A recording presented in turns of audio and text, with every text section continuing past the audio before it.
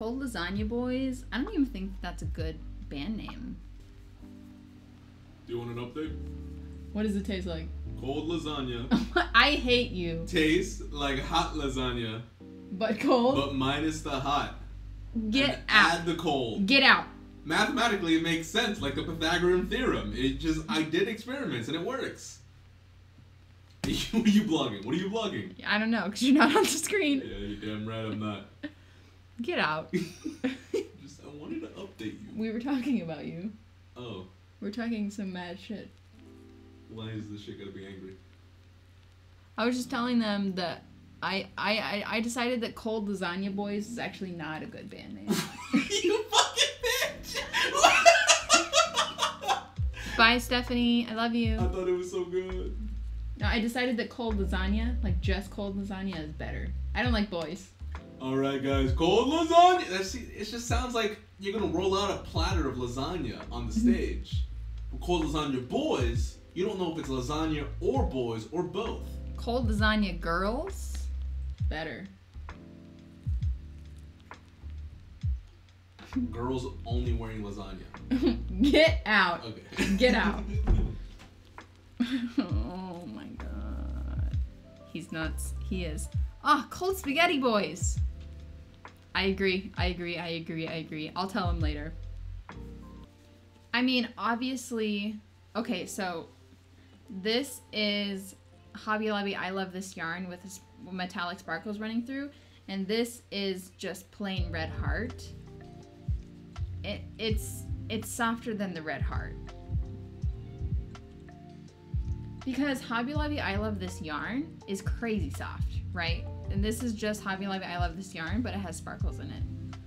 This metallic yarn is running through my fingers right now as I crochet, and I honestly can't even tell that there is sparkles in it. Like, it's not rubbing my finger and hurting me at all. I mean, I have an indent, but I always have an indent. That's because I hold my yarn kind of tight. That's because I don't wrap my yarn at all. I literally just have it running over that one finger, so gotta hold it tight for tension. Here is the body of the sweater.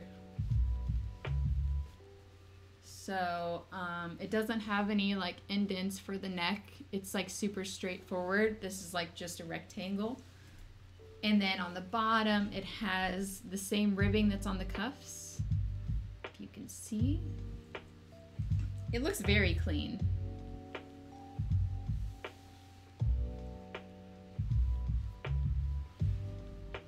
But yeah, you don't even have to do 3 colors. You can make all 9 of these like different colors. That would be fun.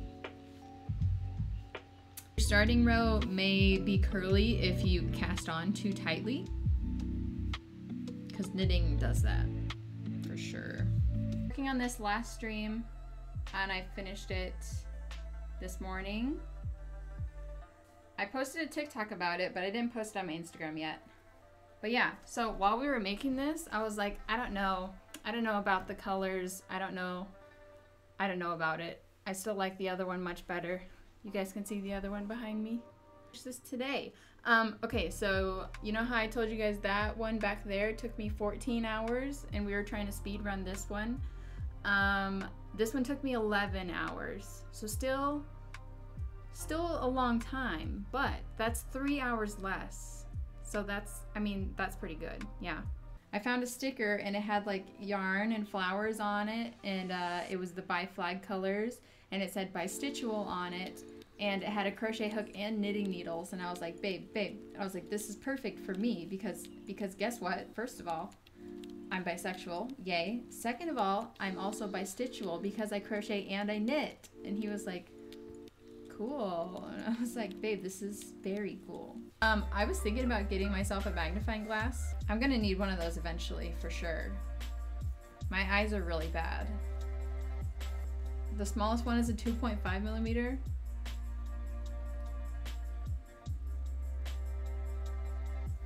It's not this bright, promise you.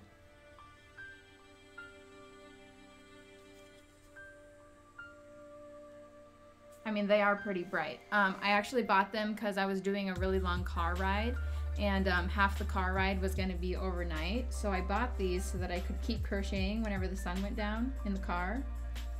It also came with scissors, a seam puller, and a tape measure. So nice. Yeah. So me and Cesar were talking about stuff that we used to do as kids, right? And we were talking about how somehow in the conversation it brought up the fact that we used to like sit over the vents in our house and have like a blanket over us, and you know, like the vent would blow up the blanket and it would be like full of the air, you know? And I was like, oh, that's so funny, like, you know, I used to do that too. And but the thing is, I would do it when the heat was on, so that I would like be snuggled up in a blanket and I would have it like over my head, you know? And I would sit on the vent and it would blow hot air into it, so I just had like a cuddly little warm pod. And he used to do it with the AC, so he would have like cold air blowing on him, which I cannot stand. I can't stand air blowing on me anyway. Just that, I can't stand it. I don't know why. I hate it. Cold air just filling up your blanket, I hate that. I would hate that. And he thought I was super weird for sitting over the vent with the heat on. I was like, no, that's normal. I can't believe he did it with the cold air. What a weirdo. I have wall vents. Wall vents. Anybody else have wall vents? This is a very interesting topic on a crochet stream, don't you guys think?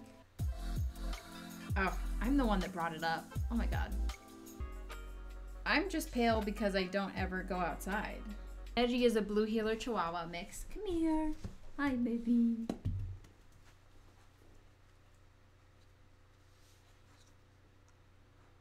Look over there. Look over there. Look at the, they want to see you.